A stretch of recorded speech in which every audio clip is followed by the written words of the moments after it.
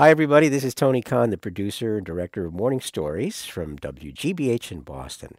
We all know the phrase losing face, right? We hear a lot about it in the news. It's the act of losing your status or your standing among your peers. But what happens when you lose your face, not symbolically, but for real, through an accident or an illness or a birth defect that's so disfiguring that even your best friends find it hard to look at you without shock or fear or disgust? What does it mean to be hit by something so physically and socially disabling?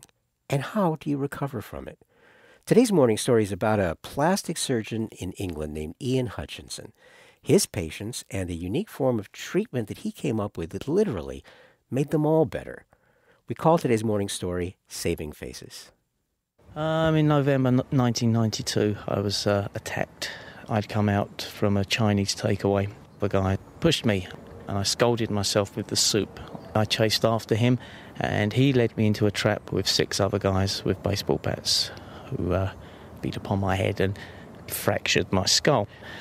They had to operate fast. The friend that was in the ambulance... See, what I had was a toothache that my dentist could not remove because I had an abscess. I was sent to the hospital. They took a biopsy it. He said, well, you have cancer, but it is spreading rapid. They said they were going to cut up under the nose, around and underneath the eye, all the upper jaw. Besides their trauma, Londoners Chris Pablo and Roland Scott have something else in common. The surgeon that saved their lives and reconstructed their faces, Ian Hutchinson. I'm what's called an oral and maxillofacial surgeon. What it means is people who've been in car crashes, people who've been assaulted and had facial injuries, cancer. If you change somebody's face, you change their psyche because of the way people look at you or the way you feel people look at you. I looked like a psycho. I had a scar going from ear to ear across a bald head, an eye that had slightly dropped, a horrific scar on my forehead, which was constantly weeping. You could say, God, that man is so hard. You don't want to mess with him. And it was completely the opposite, because on the inside I was shaking, literally. I had to have radiotherapy, and that was worse, believe it or not. They make a plastic mask, and to make that mask, they give you a tube to breathe through, like a little straw, and they cover the whole face in this like jelly, and then cover that in plaster of Paris. Your nose is blocked, your eyes are covered, you can't see, it's very hard to breathe, and you are totally and utterly on your own, and it is terrifying. There's no other word for it. Terrifying. Roland surgeon Ian Hutchinson deals with the external scars of trauma. But he knows that for a full cure, far deeper wounds have to be treated too. His mother, a doctor, fled the Nazis from Austria in 1938. He grew up in an apartment over her office, influenced by her passion for medicine and music and painting. When she died a few years ago, he took the money she left and applied it to an even greater legacy, her belief that people need medicine and art to be well. He set up a program for a hospital artist in residence, and he hired a Scottish portraitist named Mark Gilbert to paint his patients before, after, and even during surgery. I couldn't believe what I was looking at. To see the head, which is such a sort of sensitive area at the best of times, opened up in such a sort of brutal way, really. If I do a normal portrait, you're taking a normal face, you turn that into something special, that's your aim. Whereas here, you're not having to make it more special, you're almost having to do justice to the subject that you're dealing with. What I said to Mark at the outset was, look, you've got a free rein to do whatever you want and help the patients come through what is probably the most emotional event of their lives. I just want you to paint faces. Just paint faces. Some of the most hideous faces in the world. Every day, the secretaries would come in to see Mark painting. The patients used to come up and see other people being painted. So Mark became a kind of fulcrum around which we all revolved. When Mark done the paintings, I had to relive the night to tell him the story, yeah? Brought up a lot of things. How I felt now. What do I feel about the people that have beaten me up? It was a relief, really. It became, for me, a therapy. Knowing that he knew what I was going through, I don't know, it just makes you better. It really does help to heal you. I wouldn't have got through it without it. Yeah, absolutely surprised me. Each time I would think I would be going too far, the patients themselves would say, no, we want to see it, carry on. He felt valued, which was terrific. He was acting like a counsellor. He was listening to the patients. They were telling him things they wouldn't tell their own family, anybody else. The patients love me and adore me, which is why I'm doing this in the first place. And they very often don't want to say to me, Doctor, I'm not very happy about this, or I'm not very happy about that, because they feel it's hurtful to me.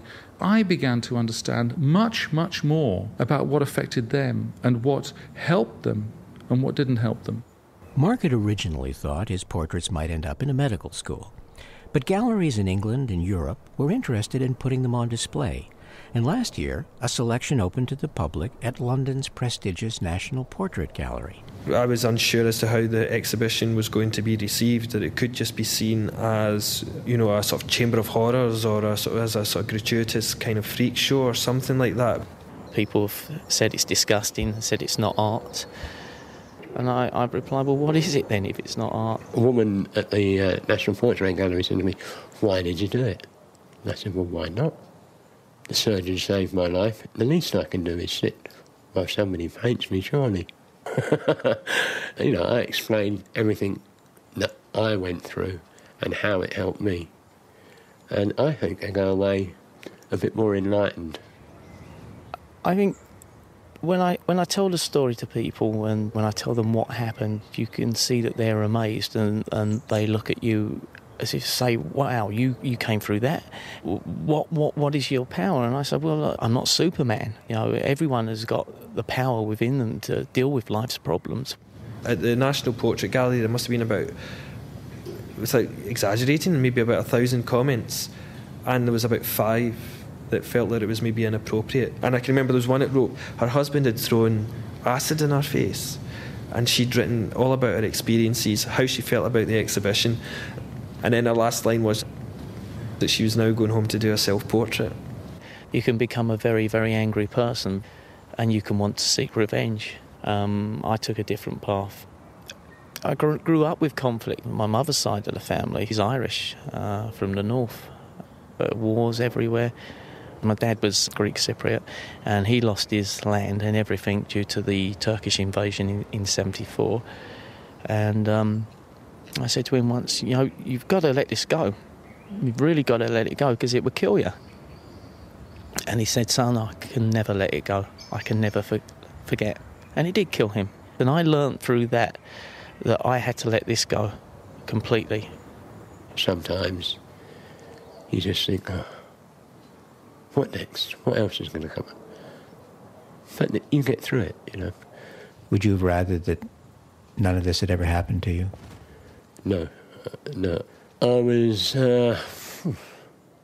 very self-centered, me and that was it, me and my family.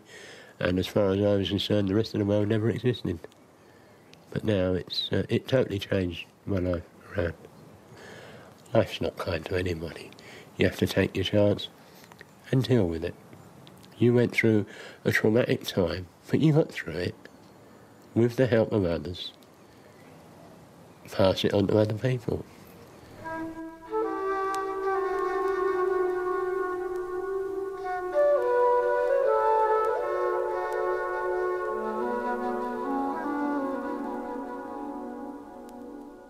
That's today's morning story, Saving Faces. That was a piece that I did a while ago for a public radio show called The World, and somehow it's one of those stories that strikes me as being ultimately about the power of story. I'm here with Gary Mott in the studio. Gary, one of the victims of this said in the course of this, and it really struck me hearing it again, knowing that someone else knows what you're going through makes it better. You get a chance to know what it's like to be the other guy, and the other guy gets a chance to know that you know it. And that in itself is healing. It's good medicine. And the power of forgiveness. So many people are crippled by wrongs done to them in their past. And just the freedom that comes from forgiving someone, that jumped out at me too. Letting go. Yeah. Letting go. You know, and also giving back. And the other part of the story that struck me was that these people who had all been seen as victims were actually given an opportunity to give back to the public by teaching them what the process was like. And that was a very important part of their feeling better. Giving is not a one-way street. If the person who gets doesn't have the opportunity to give something back to you, they're going to feel a little bit less than human. I think the genius of Ian Hutchinson's part was that he figured there was a lot he didn't know about what he thought he was an expert at, and the only way that he could find out about it was to bring in an artist. What a great idea. Artist in residence. Artist in residence anywhere. I've always wanted to be, and if anybody's listening and wants to give a grant, I'm all for it, to be the artist in residence in Congress for a year. I'd like to spend a year just getting everybody in Congress to tell me one story about something that happened to them that was really significant. Forget about the politics and whether they're left or right, Republican, Democrat, Independent. Just tell me a story. And those collective stories, I think, might actually help people understand a little bit better about what's really going on. When you do have that grant, the first question you ask, Yeah, right. when was the last time you forgave someone? Yeah, what a great question, Gare. You have a piece of mail there that we got from someone. Yeah, is that right? I do. We got a great letter from Charlie Chu in the Seattle area. Thanks for your great program. I listen to you each week via podcast as I commute to work on my bike. I work in Seattle and live on Vashon Island in the South Puget Sound. Oh, that's beautiful. It's gorgeous, where access is limited to ferry boat only. So how does he bike to work in Seattle? I enjoy the incredible beauty of the Olympic Mountains and Sound as I ride in each day, and the views are perfectly complemented by your uplifting personal tales. Keep up the great work. Thanks a lot. Thanks, Charlie. I was just out in Seattle. We were doing a taping for a show called Says You. I asked a local guy who happened to be a jazz musician, I said, so listen, what's one thing I should look for that I would never notice about Seattle if I didn't live here for a long time? And he said, snapping his fingers, he said, well, man, he said, you got to understand, he said that everything on the surface here looks pretty laid back and quiet. He said, but look a little bit deeper, and it's really crazy, man.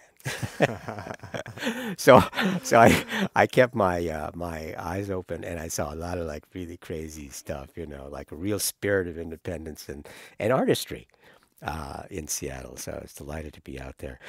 So in real time, not podcast time, in real time, this is the day before Thanksgiving, the biggest travel day in the year. So please, all of you, if you're listening to this in real time, be careful when you're driving. And while we're on the subject of Thanksgiving, I can't proceed further without rendering deep thanks unto the source of our own stuffing week after week, the people who have supported this podcast pretty much since the start. Ipswitch, a leader in file transfer software. You can reach them at ipswitch.com. Be safe. Be full, be thankful. We're thankful to you. And we want to give a shout out to our pals Alex and Lori from Ipswitch. We had a great lunch with them yesterday, even if I did pay.